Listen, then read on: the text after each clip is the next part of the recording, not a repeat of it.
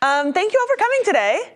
I'm excited to talk to you here, kind of like right in the heart of Silicon Valley, where so many amazing things happen and so many deeply, deeply questionable things happen.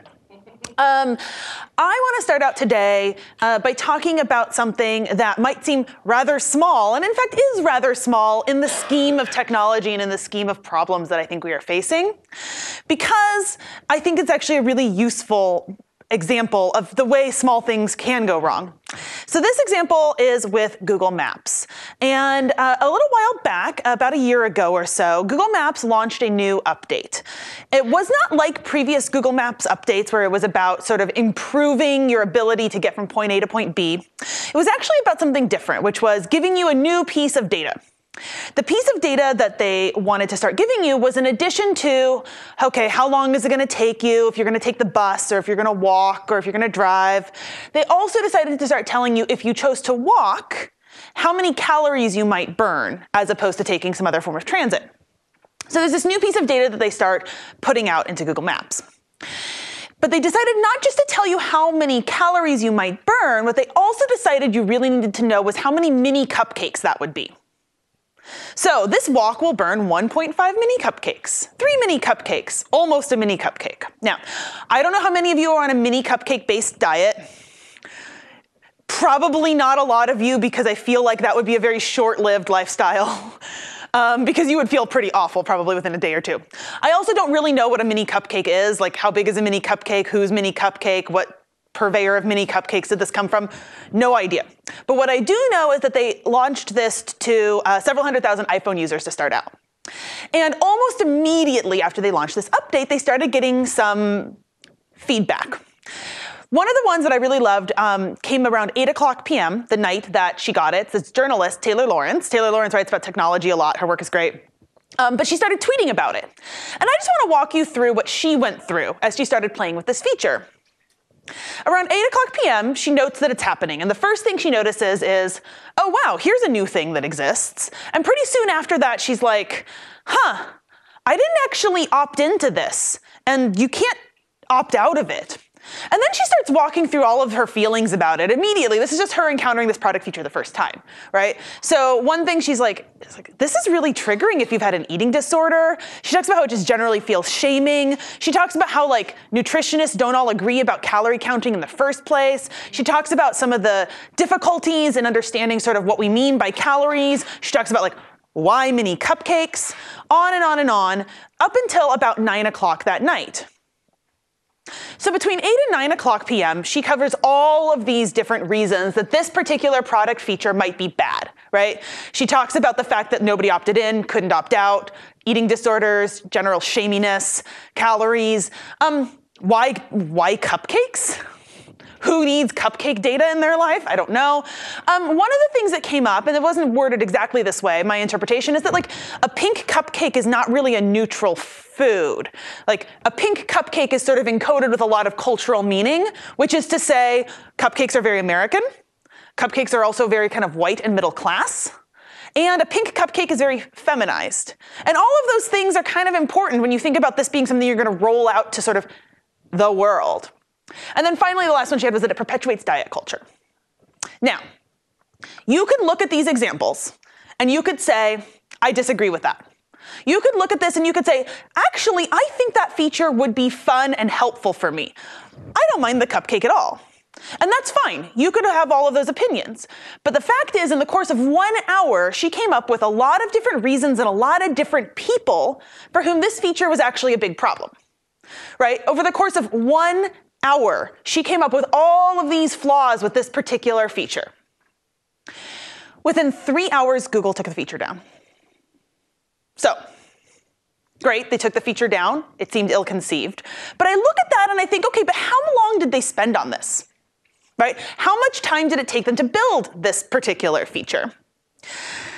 How many meetings did they have? How many people were involved?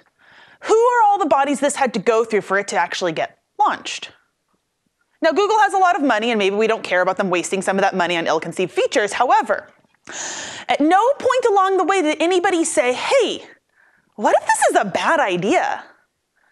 Or even if they did, they weren't listened to.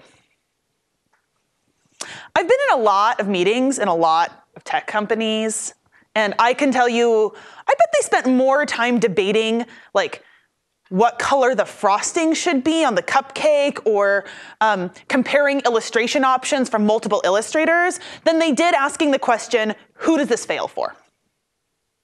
And I think about this example all the time. I think about it all the time because I think it's a perfect encapsulation of like the way that we often in technology get so narrowly focused on this one version of things that we think is going to be great. And we don't really think about the impact of what we're making on the people around us, on the communities that we're dealing with, and on society at large. And there's all these small choices, and I think that the small choices are actually really important. The small choices that you might end up making if you're working in industry and you're out there, working with a design team or UX team or a technical team, and you're making these little choices day to day about how a product works that can actually add up to huge oversights. So for example, my friend Dan Hahn got this email from his scale. And I love this email very much. He has a smart scale, so he gets email from his scale, of course, right? Here we are. And he gets this email from his scale that you may notice here is made out not to Dan, but to somebody named Calvin. Your hard work will pay off, Calvin. Don't be discouraged by last week's results. We believe in you. Let's set a weight goal to help you shed those extra pounds. You may also notice that the average weight of Calvin is 29.2 pounds. Because Calvin is a toddler, and it's super weird that every week he weighs more. And this scale is very confused by that because obviously gaining weight is bad. So the scale is going to give you this handy reminder to just drop some of those pounds. Because the people who decided these product features, they didn't think about anything else besides weight loss as being positive and maintaining a weight as being positive. And the idea that somebody would gain weight week after week could only be a problem. And then there's the flip side of that too, which is the same product. This is a push notification actually that Dan's wife received that was congratulating her. Congratulations, you've hit a new low weight. Now, she did not sign up on a weight loss plan with the scale. It wasn't like she told the scale that like she was trying to lose weight. All she did was use the product, sign up for the app, and she started getting these push notifications. For this particular push notification, she had just weighed herself after giving birth. And it was, in fact, a new low weight. But it wasn't a new low weight for any sort of congratulatory reason exactly. And it was kind of funny that she got this right after giving birth, but there's so many people that this is actually not at all funny for, right? This is actually very problematic if you're somebody who has an eating disorder, like we talked about before, but also people who, let's say, have a chronic condition. I know people with chronic illnesses where they have to really monitor all of these different signals and signs in their life of whether something's going wrong or not. And for them, some people, like losing weight is actually a signal that they're getting sick. It's a small thing in some ways to get this sort of congratulatory message, but it speaks to that kind of narrow focus and the way that we're not really thinking about the range of people that use our products. And it can come down to just like a tiny little bit of copy that reveals the biases, reveals the way that we're excluding people in the things that we make, and reveals just how little the people who are designing technology are thinking about people. This is from a period tracking app. It is called Cycles, and many period tracking apps have this feature, or a similar feature, where you can share your data with a partner. I love talking about period tracking apps because I think people are uncomfortable when you talk about menstruation, and you shouldn't be. And I also love talking about period tracking apps because so much weird gender bias and like weird sort of ideas about people get embedded in them. So there's like rich ground. But in this particular period tracking app, the way that they have talked about their feature to share your information with a partner is super heteronormative. And for no reason, right? Like it's just copy. It says just between you and him, keep him in the loop. There's literally no reason it needs to do this. There is nothing about the feature that works better if your partner is male. It's like you're adding an email address, right? But nobody thought about it and nobody flagged it. And you can take a product like this and bring it to market without anybody saying like, what if a user has a partner that's not a man? And if that's not coming up, where are all the other places they've made assumptions about who is using this product and why they're using this product, right? If nobody is noticing something that's so close to the surface like this thing that you could change in literally 4 seconds of copywriting, what else aren't they noticing? And so I think about these small things so much, and one of my favorites is this one from Tumblr. And I want to walk through this a little bit because I love it so much. So Tumblr sends out a push notification to a woman named Sally Rooney. She's an Irish novelist. Actually, her novels are awesome. They're available in the US now. But at the time that she got this, she was like a to-be-published author. And so like a lot of authors who are trying to get published, she was on Twitter a lot. She tweeted out this screenshot that she got from Tumblr. Beep, beep, neo-Nazis is here. And it went viral. And I talked to her about it. And she said that when she tweeted this out, she was actually really freaked out because she was like, oh no, have I accidentally followed neo-Nazi tags on Tumblr? Like, am I a neo-Nazi fan in Tumblr's system? Like, what is happening here? Why am I getting this? And she couldn't figure out why. She was going through her settings. She couldn't find any reason that she would be getting the latest neo-Nazi content sent to her phone. And what she finally found out when she talked to people at Tumblr was that it was because she'd read a couple of posts about the rise of neo-fascism in the United States. And so Tumblr decided that obviously she wanted to have push notifications of all the freshest neo-Nazi content. Now, that's one side of it. The other thing that's happening here is, of course, the notification she got. Beep, beep, neo-Nazis is here, which tonally doesn't really work very well. And in fact, somebody else started sharing like other screenshots they got for the same notification, but with different content. So there was one guy who shared, beep, beep, mental illness is here. And he was like, well, they're not wrong, but I don't really feel great about this. So of course, you know, nobody sat down and wrote, beep, beep, neo-Nazis. What they did is, of course, they wrote a text string, right? So somebody wrote a text string that's like, beep, beep, trending topic is here. And then that text string goes into their system, and that get pulled out for different circumstances, different reasons, right? This text string just doesn't actually work well for a lot of different topics people might be talking about on Tumblr. It kind of only works if you're talking about something fun. And Tumblr being fun might have been sort of one of the original purposes for it, but certainly there's a million people using Tumblr for all kinds of reasons, to talk about all kinds of issues, including neo-Nazis and mental illness, and a million other things. But the real reason I wanted to bring this up is that I was fascinated by the conversation that happened afterwards. So on Twitter, the lead writer at Tumblr at the time, I'm not sure if he's still there, Tag Savage, he said, just kind of off the cuff, he said something that was really revealing to me and that I think summarizes so much of what the problem is. We talked about getting rid of it, that notification, but it performs kind of great. That mentality, we could not do this, but you know what? It performs. I think that is what's underlying so many of the really huge consequences that we are seeing emerging constantly in tech.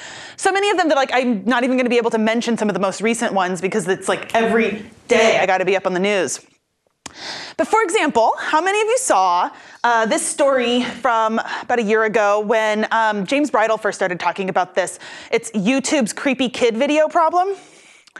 So what was happening was YouTube had thousands and thousands and thousands and thousands of videos of creepy and weird violent content that was being marketed at kids and showing up in their kids app.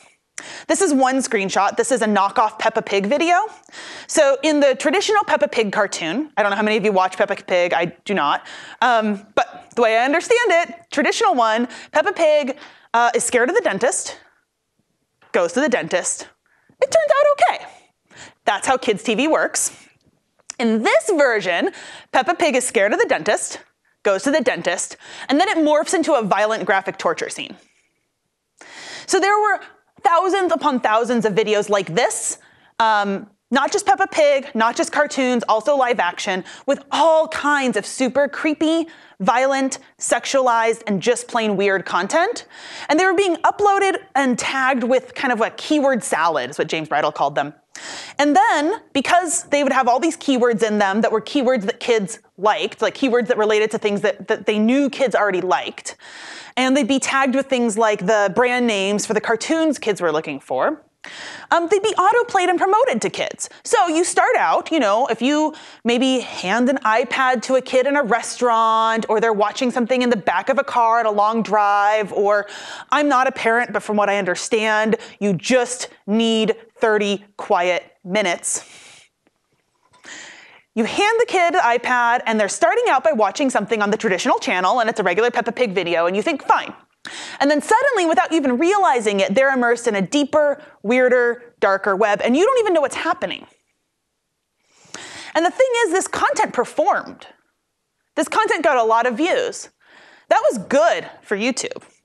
there's a lot of content like that that has been good for YouTube. I don't know how many of you have been paying attention to some of the stories coming out recently about the way that YouTube sort of sends people toward more and more extreme content. I find this one very funny, where it's just sort of like, yes, I just want to watch these videos in order. They're labeled 1 through 50. Let me watch them in order. And YouTube is like, maybe you want to watch number 7, then number 14, and then neo-Nazis. And that's actually a lot of what happens on YouTube. So this was a funny tweet, went around the internet, but then it turns out that that was a really, really common way that YouTube was working.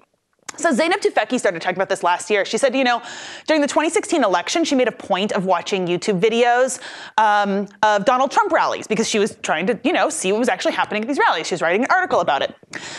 Soon I noticed something peculiar, YouTube started to recommend and autoplay videos for me that featured white supremacist rants, Holocaust denials, and other disturbing content.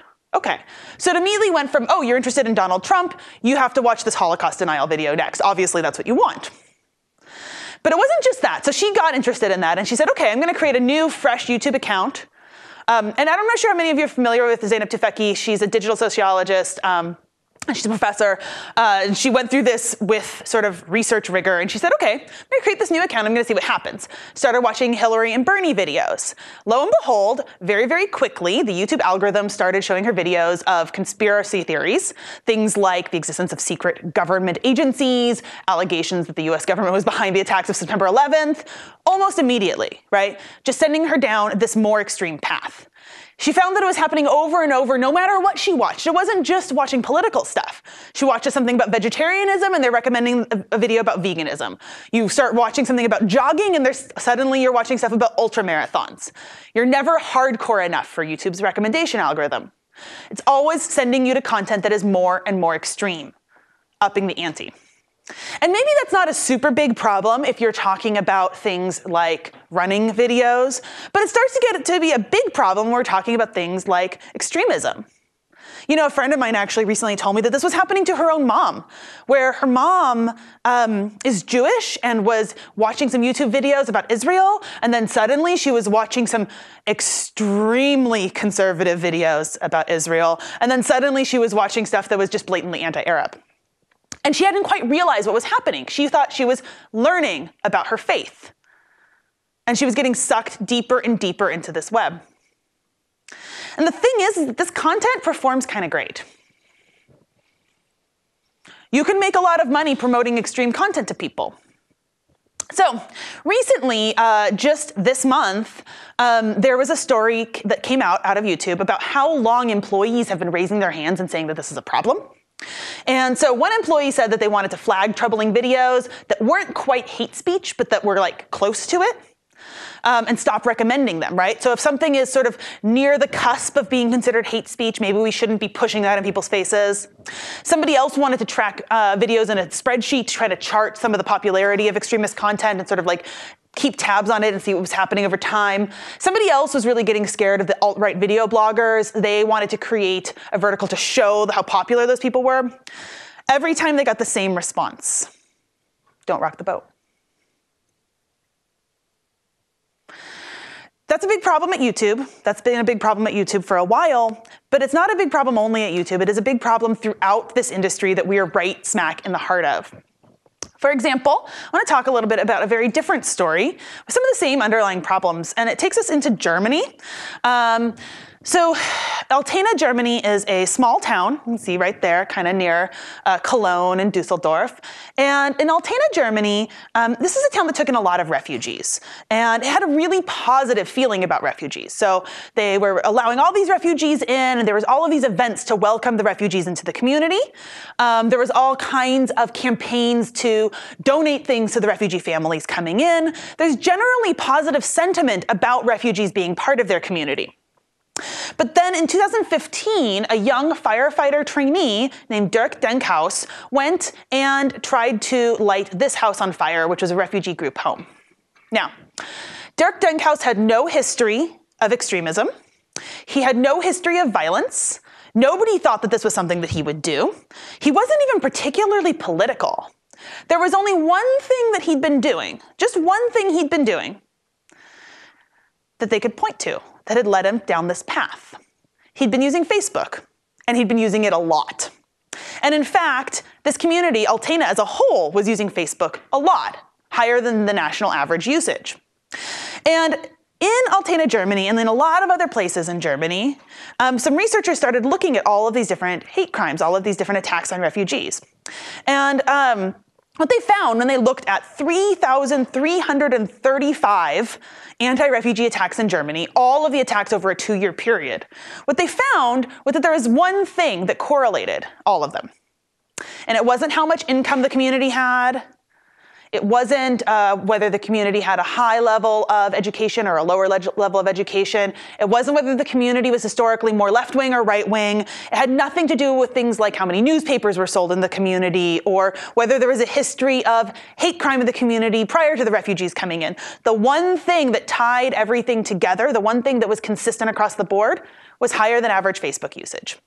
Anywhere where Facebook use was higher than average, they experienced more attacks on refugees. It was true in virtually any community, big city or small town, affluent or struggling, liberal haven or far-right stronghold.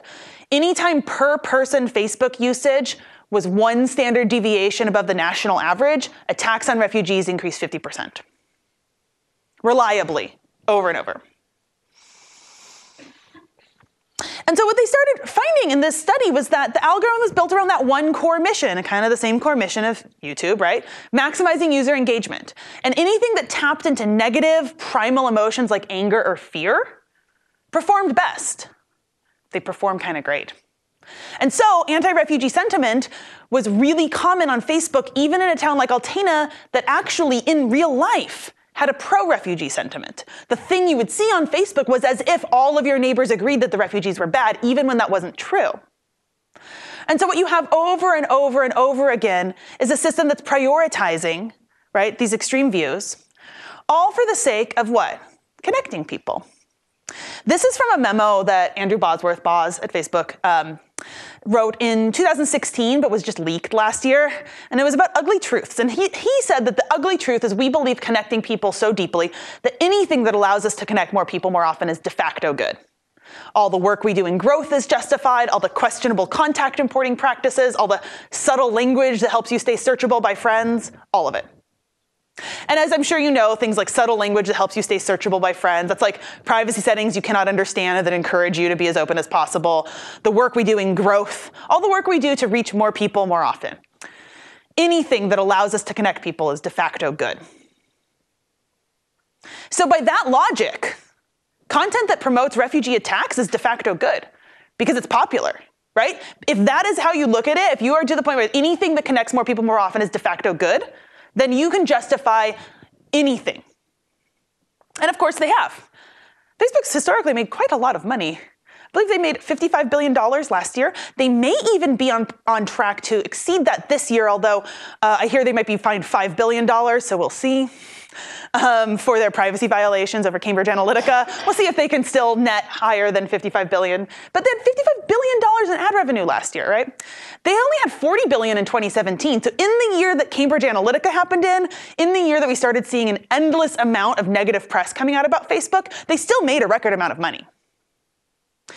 And so what we're really getting at is a system in technology where so many of the companies that I think we've spent a lot of years idolizing or looking to as being sort of leaders, they're not just vulnerable to being abused, they're actually literally optimized for it because the exact thing that makes them money is the thing that is causing problems in society, right? They're optimized around abuse. And the thing is, it's not just about sort of big tech, social media. There are so many challenges that we are facing across technology, across any technology adjacent industry, when it comes down to all of the decisions that we're now looking to technology to help us make, and all of the ways that we're embedding technology into all kinds of things.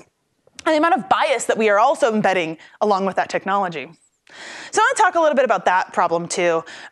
There's so many issues coming up constantly about algorithmic bias, endless examples, and I'm just going to talk about a couple that I think really help to sort of start thinking and driving the point home.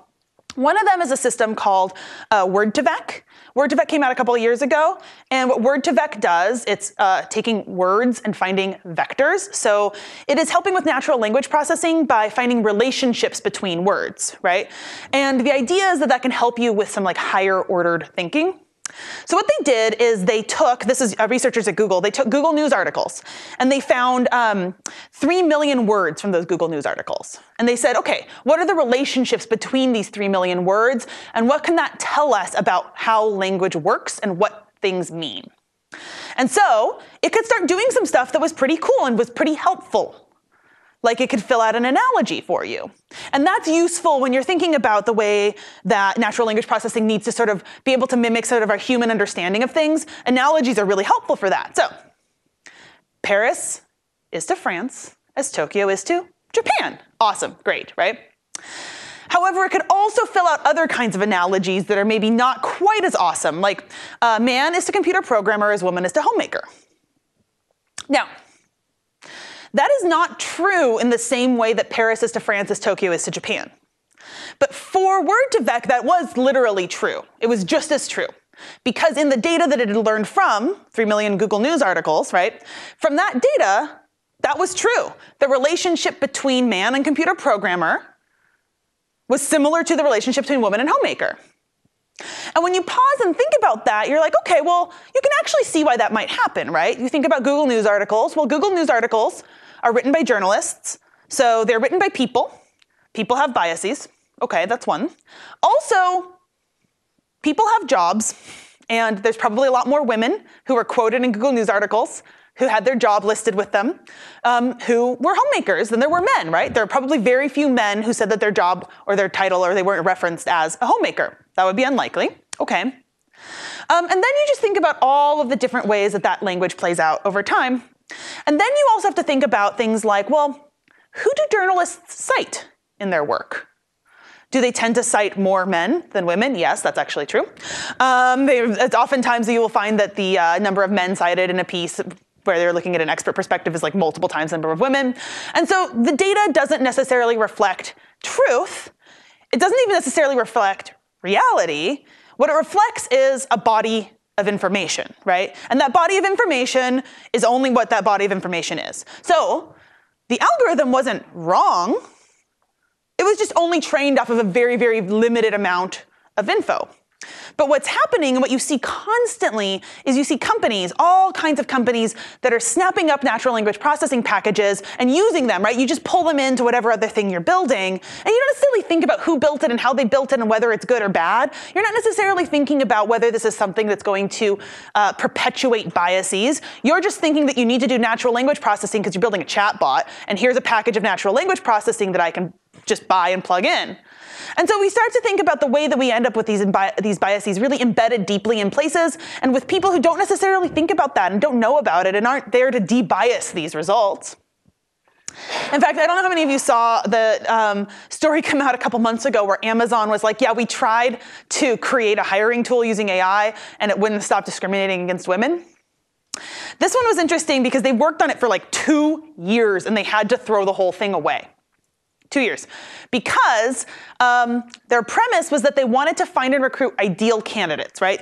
Amazon has grown very rapidly. We could talk about the Amazon business model another day, but Amazon has grown very rapidly. They wanted to find and recruit ideal candidates, maybe some people like you all here. And so what they did is they said, okay, well, what is an ideal candidate? Well, an ideal candidate must be similar to all of the successful employees that we've had over the years.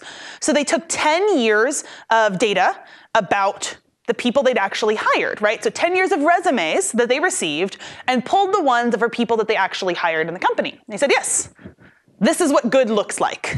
Get us more people like this. What they found was that actually this revealed a lot more about their hiring practices than it did about actually getting good people in the door. Because they found that it immediately downgraded any resume that used the word woman. So let's say you went to women's college, or maybe you were on like a women's lacrosse team.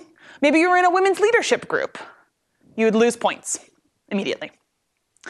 Interestingly, it didn't care whether you knew desired coding languages. So if the job listing required you to know Python, it did not care if your resume said Python. Because in Amazon's actual hiring history, that was not a factor that actually mattered about who got hired. However, it did really care what kind of language you used. And if you use terms like executed and captured, more aggressive terminology, it would give you extra points as being a better candidate. Turns out that it was almost entirely men who happened to use that language. So lo and behold, all of the best candidates still are men. Again, they spent 2 years on this and they had to throw the whole thing away because they couldn't figure out how to debias these results because the entire premise, right, we're going to hire people like we've hired in the past, turned out to be a problem. It turned out that the bias existed before you even got to building any of the technology. Or how many of you have heard about Predictum? Yes, Predictum came out a couple months ago. Predictum's a fun one where if you are a parent and you want to hire somebody to take care of your children, so a nanny or a babysitter, you want to have somebody you can trust, of course, right? And so Predictum says, well, we're going to help you see who's trustworthy by having you run people who might be taking care of your children through this screening process, where we are going to look at their social media and we're going to figure out, are they trustworthy or not? The way that they did this is they said, okay, you want to find people you can trust? Well, let's figure out what a good babysitter looks like. So who did they ask? They asked what they called mommy bloggers.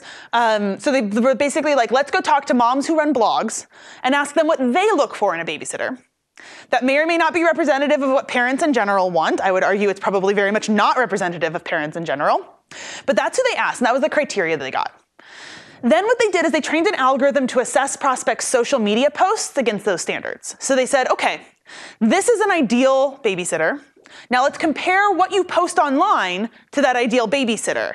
I would never be hired as a babysitter if this was the criteria. Okay, but this is what we're going to use, right? We're going to use what you post online to decide, are you a good babysitter or not?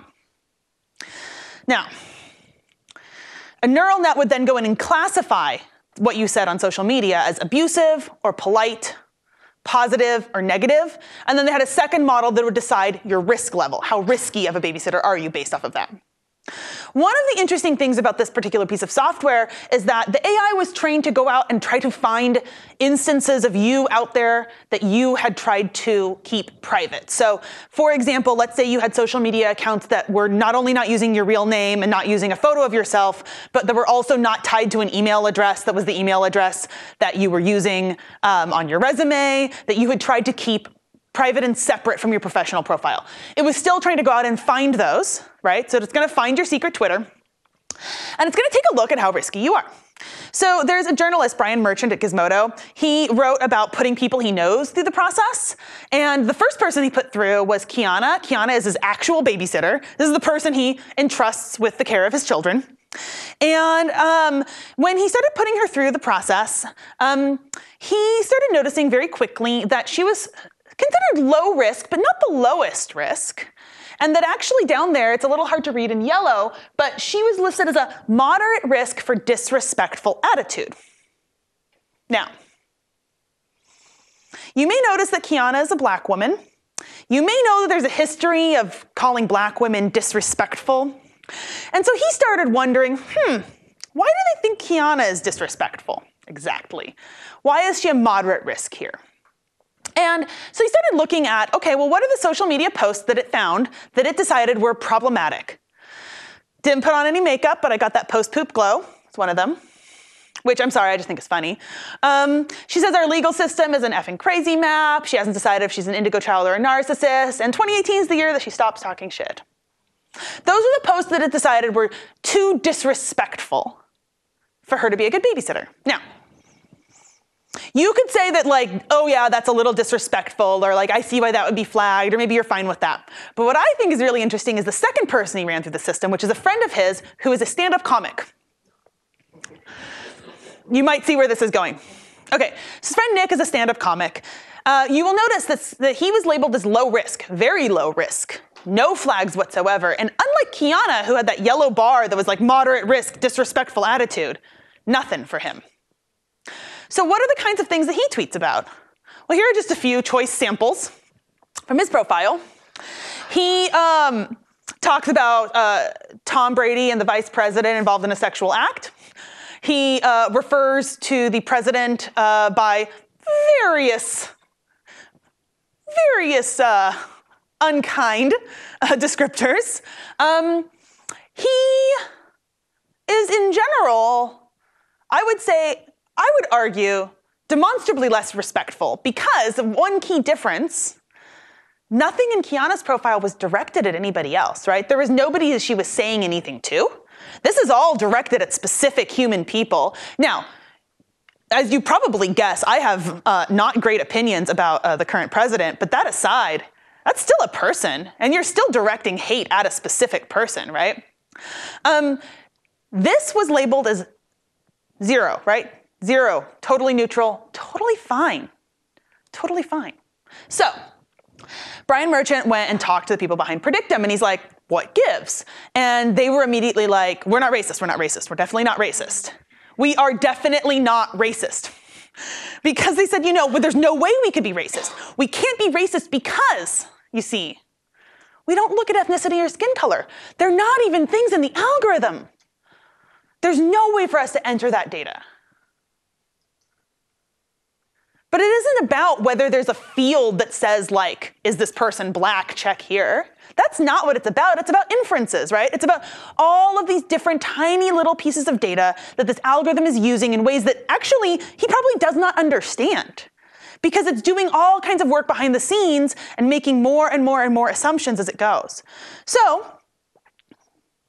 the algorithm is what? It's picking up on sentiment. Sentiment deemed to be problematic by some group of people.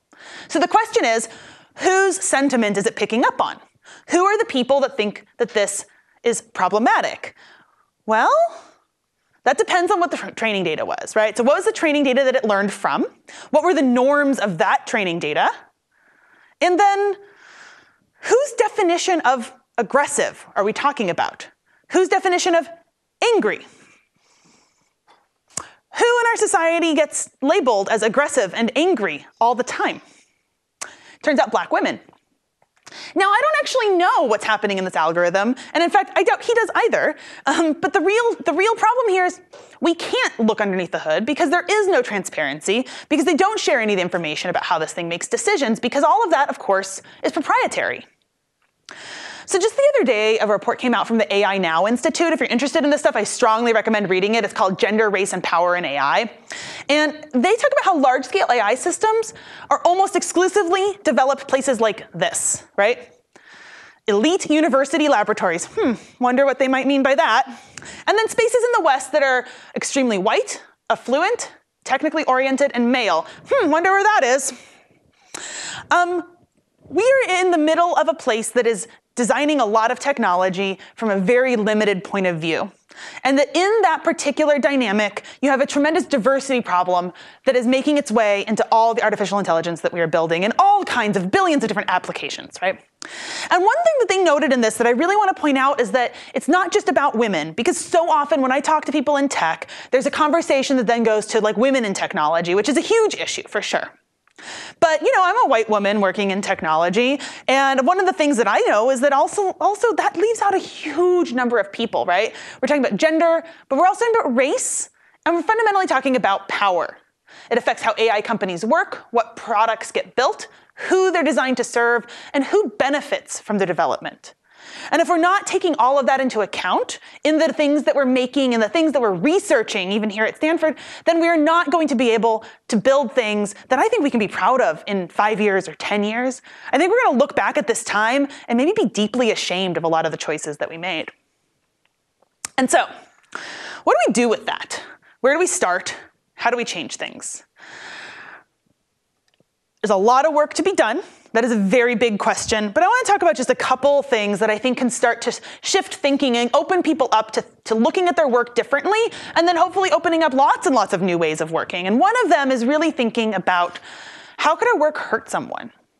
This is a quote from Zoe Quinn. She was kind of at the center of Gamergate, targeted by trolls incessantly for years. And she said, if you're not asking yourself, how could this be used to hurt someone in your design or engineering process, you failed. Somebody at Twitter could have used that like 10 years ago. Also still today. But if you're not asking yourself, how could this be used to hurt someone, you're probably going to hurt someone. So we need to be thinking so much more about the assumptions that we're making in everything that we create. Like, for example, if we look at just that little tiny product choice in the scale earlier, right? Just this like one little thing would actually be pretty easy to tweak this so that you're not sending people emails about losing weight for their toddler. But if you look at this particular feature, you see actually a whole bunch of assumptions if you try to work backwards from it. Here are just a few of them. The user's weight is extra pounds, right? So it's saying like, you must have extra pounds. We've decided for you, you have extra pounds. The user is trying to lose weight, that's a goal of theirs, even though they never told you that was a goal of theirs. There's also an assumption that the user feels bad about their weight because there's all this messaging that's like, buck up, it's gonna be okay. And there's an assumption that the user wants the scale's help to lose weight, as opposed to just wanting to like gain knowledge or data from the scale. All of those assumptions get baked in and lead to this scenario where you're sending people all of these weight loss emails who did not sign up for them and didn't want them. Now, when we look at these kinds of problems, one of the things that I hear very often is that this is an edge case.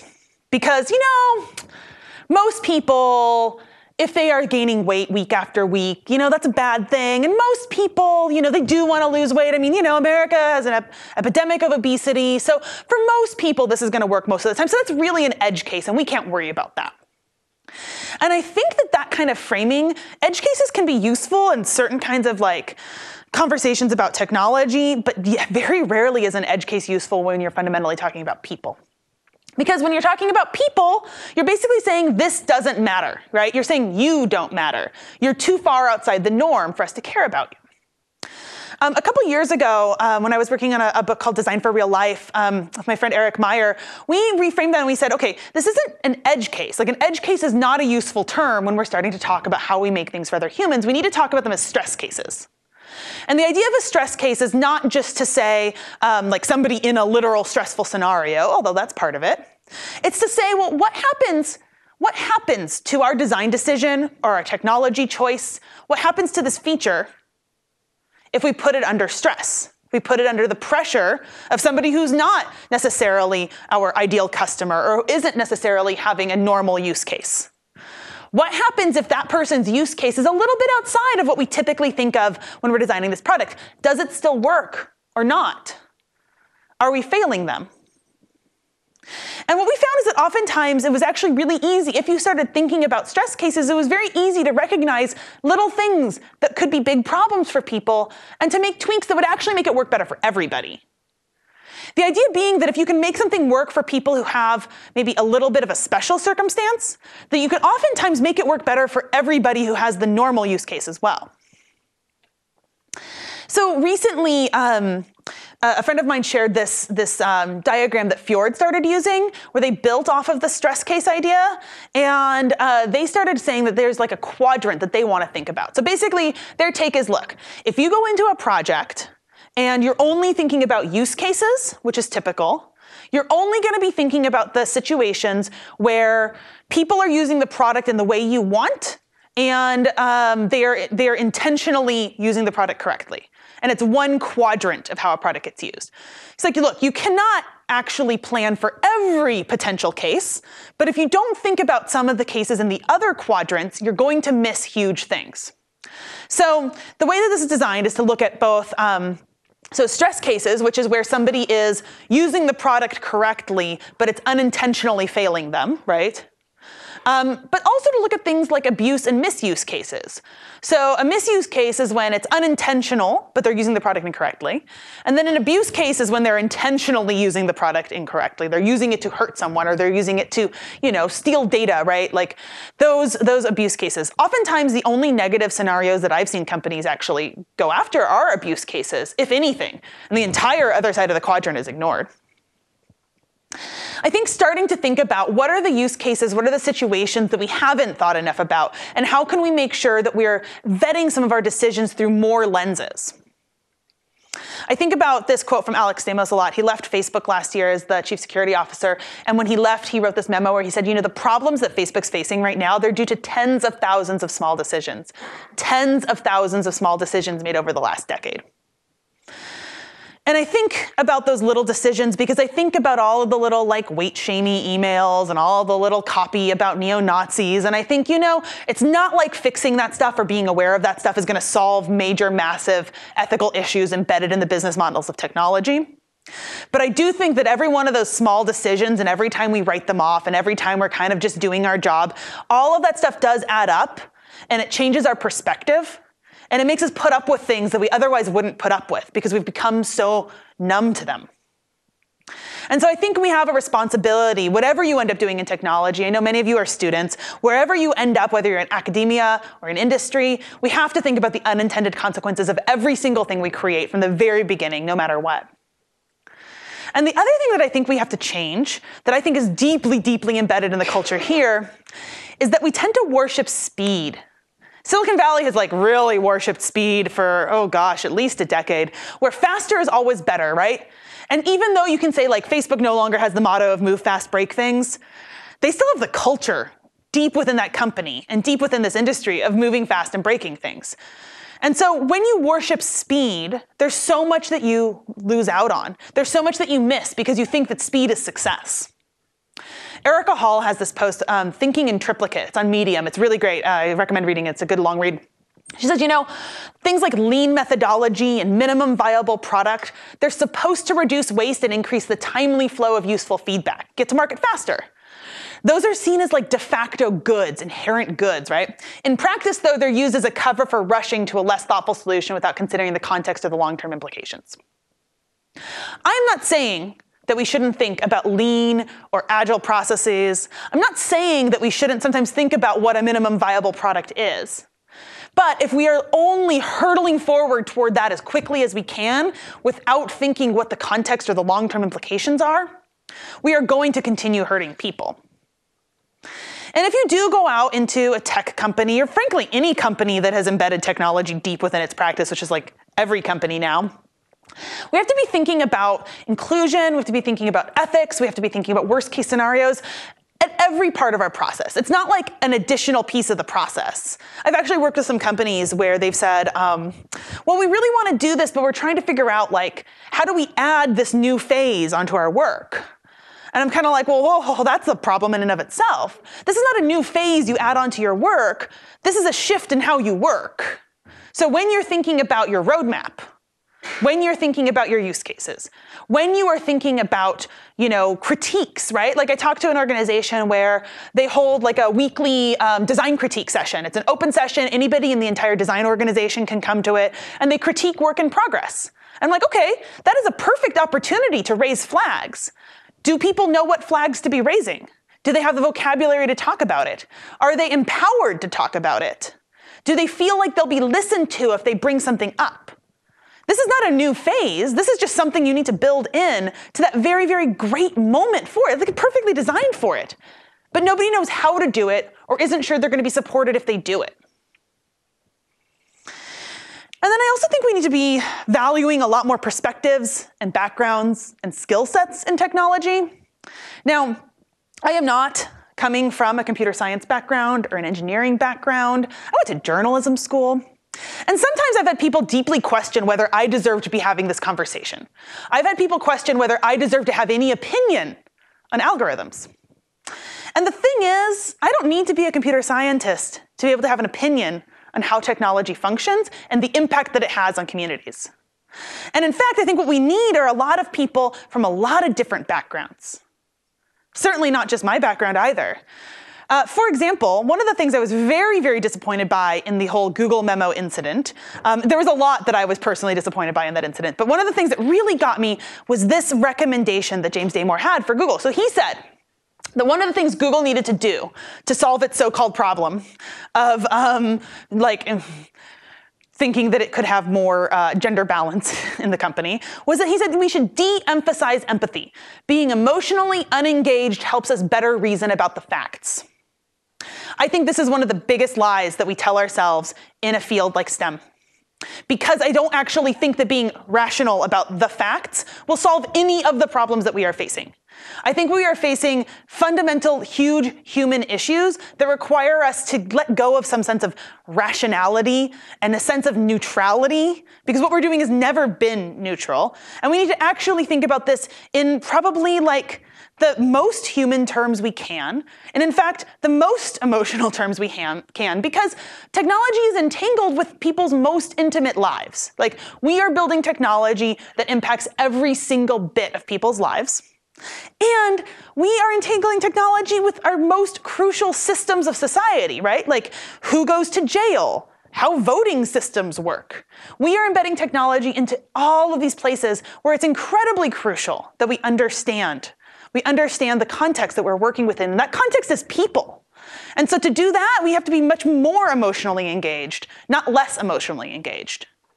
And that is something that makes a lot of people coming out of computer science like deeply skeptical, because there's so much emphasis on like reason, rationality. We're going to logic our way through everything. And the fact is, we're facing problems you can't logic your way out of. Because when you do, what you don't have any clarity about like, whose job is it going to be to consider the psychological and emotional safety of our users? That's a really, really hard thing to work on if you're obsessed with reasoning about the facts. Who gets to decide what fairness is? If anybody has a universally accepted and mathematically quantifiable definition of fairness, please see me after this class. It is very hard. Fair is a very hard question to answer because fair has to do with culture, fair has to do with perspective, fair has to do with so many factors. So we need people who can like deal with deciding what we mean when we say fair. And I don't think any one person needs to be responsible for deciding what fairness means. And I definitely don't think you should have one random computer scientist who happened to be the person who coded that part of the algorithm deciding what fairness means for everybody else. Who's going to help us with historical context? Like, if you're going to build a product that impacts people's financial lives, like decides whether or not they are eligible for a loan, and you're using location data, like zip code, address, where they live, somewhere in that algorithm, do you have anybody who understands the history of redlining and the fact that we systematically denied loans to huge numbers of Black Americans for decades? And if you don't, if all you have are technologists in the room and nobody's responsible for understanding that history, what are you going to miss? And how might you be recreating those same systems in the future? And for all of those unintended consequences, whose job is that? What I have seen so far is that is nobody's job. And there's nobody who loses their job if you fail. So what I want to leave you with is an idea that as all of you go out into whatever your careers shape up as, whatever you want to do next, I think we need to understand that part of our job has to be rocking some boats. Like, we can't afford to just say, we're just going to let it slide because the company keeps making money. We're just going to let it slide because the research is interesting. We can't look around and kind of say, like, things are okay. Even at a place like Stanford, where I know that there is a lot of very interesting research happening, there's also a lot of excitement about technology. There is a lot of money. There is a lot of high-profile work happening in this valley. We can't walk around and just accept that what's happening today actually works. We can't necessarily assume that the things that we're building are going to be harmless, and we can't assume that this is going to last forever the way it stands. And so I want to leave you with a quote. It's a quote from Audre Lorde. In 1982, she was giving a talk where she had talked about what had changed during her time in the civil rights movement from the 60s through the 80s. And she talked about a lot of things that had changed and a lot of things that hadn't changed. And she said, you know, the thing is, revolution is not a one-time event or something that happens around us rather than inside of us. Change is the immediate responsibility of each of us wherever and however we are standing. I think about this a lot because I get overwhelmed by the size and the scope of the problems that I'm talking about in tech. And I get overwhelmed by the amount of power the companies have and the fact that, like, I'm just this one random person who has just enough power to get in front of this class, but definitely not enough power to change everything at a place like Facebook or Google. But I think it's so important to remember change is the responsibility of me, and it's the responsibility of every single one of you. So, what are the principles that you'll use to guide your choices? What matters to you? What do you actually believe in? You may not believe the same things as me. You may disagree with some of what I've said. But if you haven't thought about the principles that actually should underlie your decisions, then you might wind up making some choices down the line that you deeply regret. Are you willing to say no? Are you willing to say no to a company that'll pay you a lot of money to do work that you think is fundamentally screwed up? If you're not willing to say no, how much do you actually value it? And how much are you willing to risk for those values? Are you willing to risk parts of your reputation? Are you willing to risk opportunities?